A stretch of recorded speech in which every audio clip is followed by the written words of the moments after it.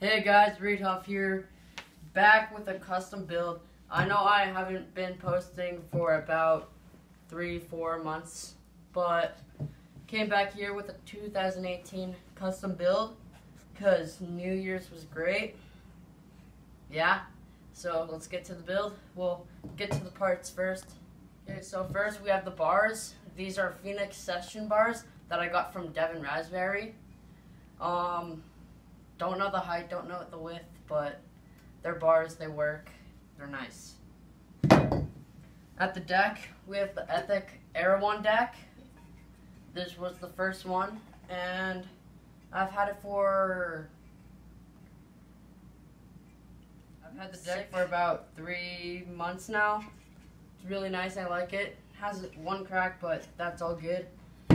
And starting, down to the fork, we have the Aztec Anthem fork, correct? In bronze, really lightweight, like it. It's the V1. We have a Tilt Arc quad clamp for SES in gold. It's mint. I like it very well. I have some Lucky Hollow Core lunar wheels in the Supernova colorway.